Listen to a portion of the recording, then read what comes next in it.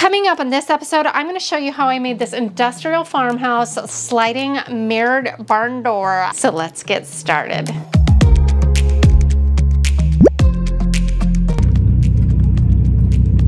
Have you ever had Diet Coke with cream in it? If you haven't, try it out. You're welcome. Anyways, I just pulled up at Home Depot. We're gonna go in and get some supplies for our project today. I'm really excited to build this. It's gonna be a little different twist on the normal barn doors that you see out there. And you could take it two different ways. I'm gonna take mine a little bit more French country, but there's definitely a way to take this kind of more of like an industrial vibe. Stick with me and we are gonna build a barn door.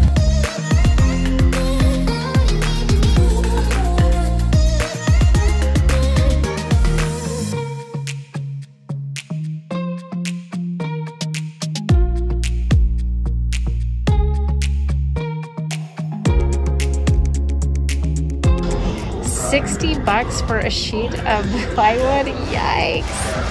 Oh, the horror of these prices. Oh, we're gonna proceed, but save every cutoff. I just went ahead and had Home Depot cut the wood for me because I'm all about working smarter, not harder.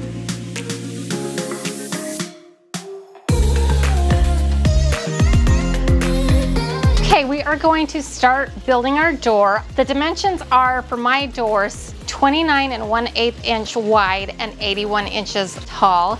And I'm hoping that I did the measurements correctly. So there's a more attractive side and then usually like a less attractive side on all pieces of plywood. And we are gonna cover up the less attractive side with all of our trim and mirrors and all of that so that the attractive side can be seen from the bathroom side. So the industrial mirrors are such the rage right now on TikTok and YouTube and all of those, and I would really love to build one of those massive industrial mirrors, but I don't really have a spot for it. So this is like my little compromise, and I'm gonna do like my take on it. We are going to be building a grid, and just so when I'm referring to things, you know what they're called. The ones that run kind of vertical up and down are called stiles, and the ones that run kind of horizontal, they're called rails. So we're gonna just start making some cuts, and I'm gonna lay it out prior to ever gluing or nailing anything down. So I kind of just kind of eyeballed it here. We are gonna be using some 1x3s for the stiles, and then a 1x4 for the top and the bottom. And then I'm not exactly sure what this is called, but it's 3/4 inch wide by 1/2 inch, and we're gonna be using that for kind of the grid. All right, the first thing we're gonna do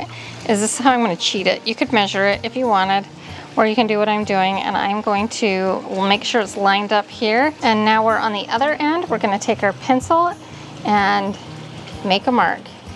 So using a saw is super easy to do. These are gonna be all straight cuts. The first thing we're gonna do is protect our eyes. You can put in earplugs and a face mask. Protect yourself to the level you feel comfortable, but make sure you can still move. We are gonna make this cut on the end here. And in order to make the cut, you pull this button with your thumb, mine's yellow, and then you grab the handle with your hand. You pull on the trigger, and that's how you turn it on and make the cut. We need to line this up and pull it down before we cut, and that is lined up good, and we're gonna just cut. Now we can use this bigger piece to cut the other stile on the other side, and this will be our template.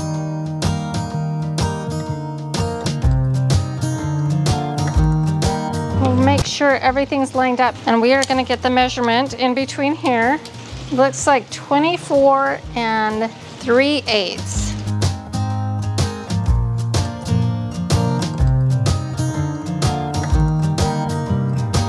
So let's see how we did.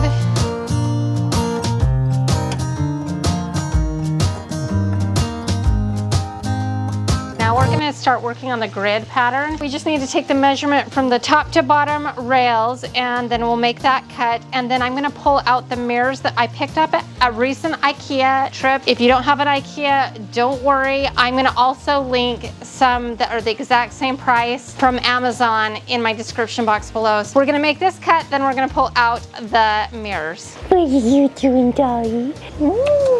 Isn't she so cute?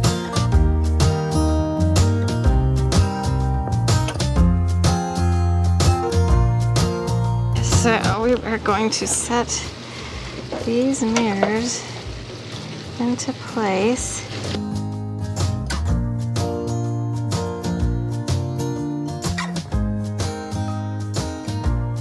We're gonna make sure that it's even on each side. That looks like spot on 12 inches, but I have a feeling it's not. So let's go over here. I think what we're gonna be doing is like 11 7/8. Once we get the dimensions, they should be the same all the way down. For this next part, once you get one measurement, you can use that as a pattern for all of the other cuts, which will make quick work of it. I've been thinking of you for 2 weeks straight. That I need to get myself back in the game. Then prior to actually attaching it permanently, I do a dry fit to just make sure everything's gonna work.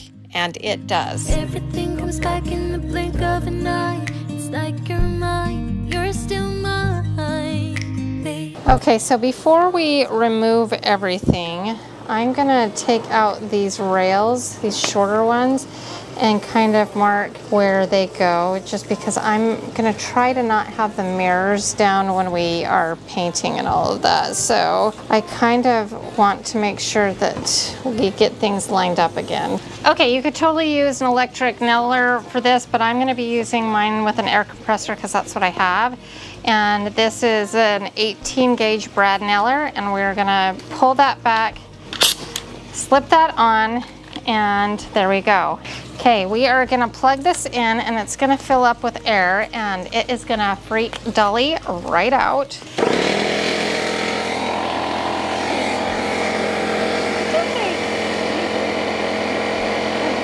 I think the nail gun was a little bit much for Dolly, so we're leaving her inside. Now all we're gonna do is we are gonna glue all of the wood pieces down and then put some finish nails in them, and so we're just gonna go to town.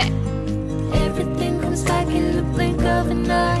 It's like you're mine, you're still mine. We skip the small talk, cause you know me better than I know myself. On my been a while now since I saw you, but it feels like yesterday somehow.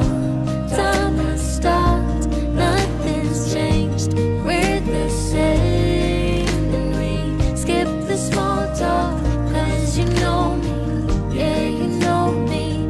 So I've made a pretty big boo-boo, and I feel kind of dumb. Hopefully I'll be able to fix it, but what happened is I measured these nails to the outside and they were perfect, but I didn't even think about the fact that this is much thinner than the outside, and so all of the nails that we just put in are poking through. I don't know if I'm gonna like just clip those off or hammer them out or what I'm gonna do, but for the rest of them I do have shorter nails. So our beautiful pristine back is now gonna need some putty, and I'm super not happy about that. See, I mess up still too. It's not flawless. I nailed it back out, so now it's kind of flush. We're kind of gonna go with a rustic look anyways, and we're gonna be doing whitewash finish over the top of our stains, so I'm hoping that you won't even notice. Let's just get staining this, and I'm gonna be using Special Walnut.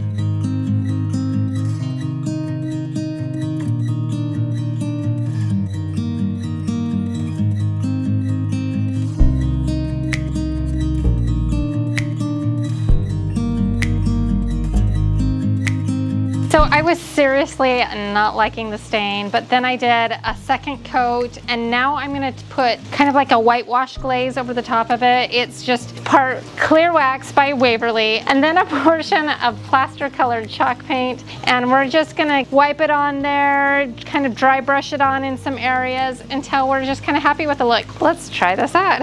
And you'll notice I'm not doing where the mirrors are gonna sit for obvious reasons. I'm just gonna kind of dry brush it on a little bit.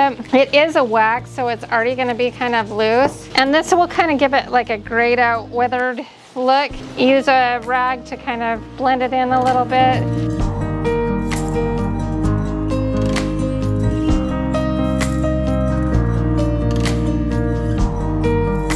Pretty Cool, huh? I am really happy with the finish. Now we're gonna just go ahead and apply our mirror, and I'm gonna be attaching it with some liquid nails.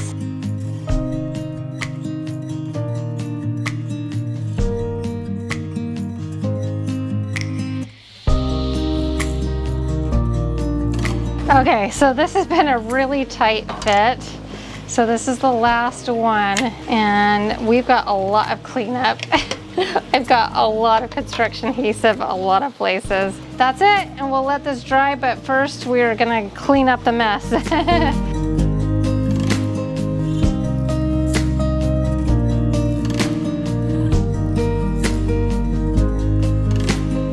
In order for our door to be very sturdy, we definitely need it to be hung into some studs.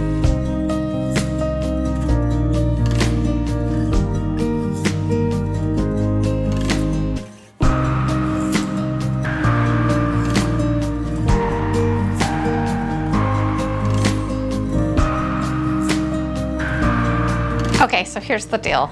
I really wanted to avoid putting a wood strip across my door, but when I lined up where all of the holes need to go, it wasn't gonna hit a single stud. And in order for it to be sturdy, we need to get it in some studs. So the solution for that is taking a wood strip, installing it above the door jamb. Hopefully it doesn't lift it up too much. I'm gonna set it right over the top of it. First, we're gonna go outside, we're gonna cut it to the length that we want, and then we are going to paint it out in the matching trim color.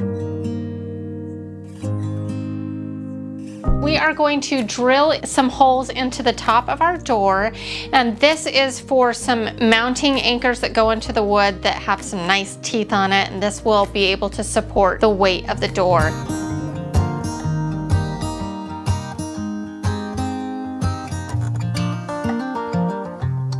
And then once we have those in, we're going to attach our rollers, and we're going to just screw those into place.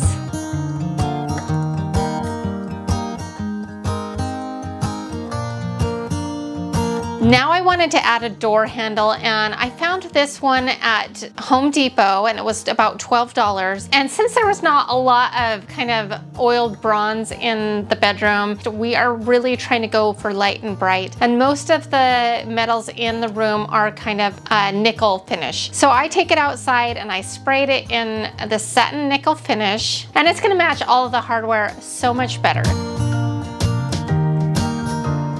I'm just gonna screw this right on, and it fit perfectly.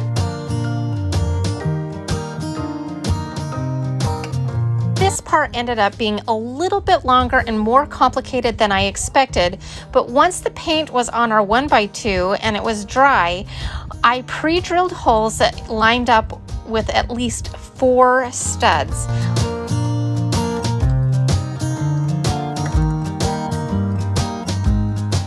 I also pre-drilled holes for the hardware, which actually ended up being the wrong holes, but I fixed this in just a second, so hang with me. So after I drilled the wood into the studs, I pre-drilled the correct holes in the proper place for the round base plates, and then I screwed them onto the board. Prior to attaching the pole, I add the door stops on either side of the pole.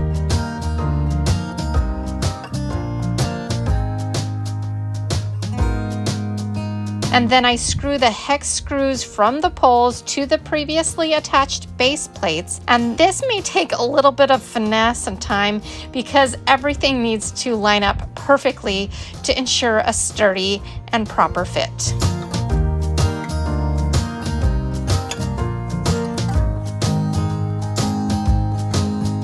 Next, I remove the existing door and hinges. I'm going to leave the trim work alone for now to allow for the option of a regular door in the future. Hanging the door is super simple. All you need to do is just lift it up, set the wheels on the top of the bar, and that's it. Now, there is hardware for the bottom of the door to kind of keep it on track, but I decided not to use it because I didn't want to put holes in my carpet or buy a router to kind of route out the bottom of the door, and I think it's going to be just fine.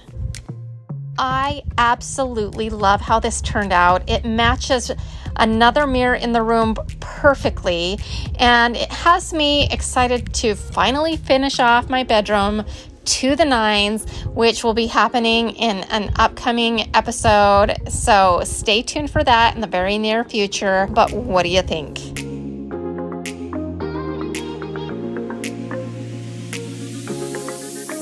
If you enjoyed this episode, here's another one that I think you'll like as well. And if you haven't done so already, consider hitting that subscribe button right there. It's super easy to do, and I would love it if you joined the DIY Niner family. And to all of my DIY Niners, I just want to remind you that you are more powerful than you know. We'll see you next time. Bye.